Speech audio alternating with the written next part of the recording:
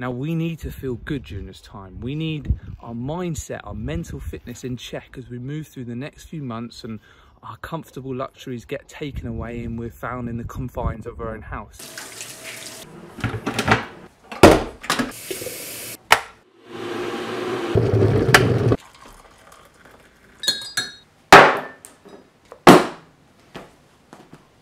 So I've just finished off a nice run, bit of a short, sharp run tonight, but good, lung blowout.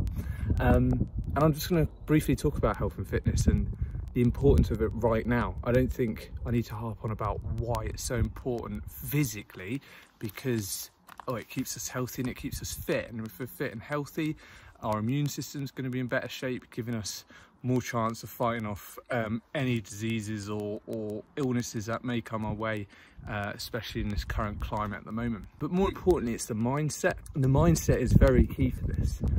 When you do a run or you do some physical exercise, I'm sure most of you know this, but you release the natural chemical endorphins, which is a small pain relief.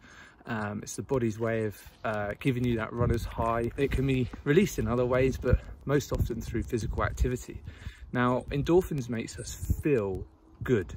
That actually makes us feel really good, and we get a sense of achievement when we've completed something, maybe something such as a run, living room circuit, gardening, just something that gets the heart pumping, the blood going round, and you exert yourself. And endorphins is very, very, very important at this state because it actually brings a feeling of euphoria, which in itself's a good feeling, and that's something we really need at the moment, a feeling of good. Another chemical we release when we complete something we set ourselves is dopamine. So if you say to yourself during these quite probably mundane, monotonous days and months moving forward, that each day you're going to do some health and fitness, when you actually do it, you get a shot of dopamine, which is another pleasure chemical, and again gives you that sort of well done feeling.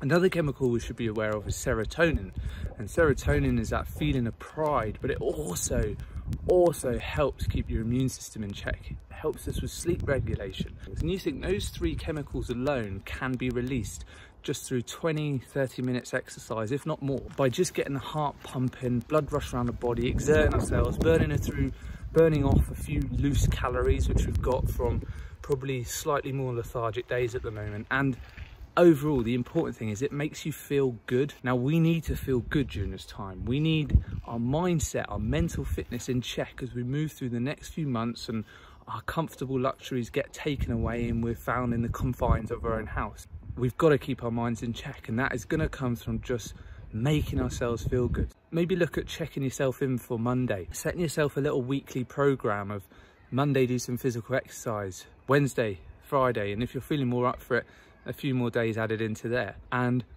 begin to listen to your mind and body as you start to tick these off. Just listen to how you feel afterwards, of that completion feeling, that euphoric feeling of runner's high, just feeling a bit proud of what you've achieved. So health and fitness, going to keep the mind in check. That's the whole reason this Commando Mindset series is, to keep the mind in check, keep balance. Mental fitness is absolutely paramount during this. So go out, get your endorphins, get your dopamine, get your serotonin, feel good, know you're good, and we fight on for another day.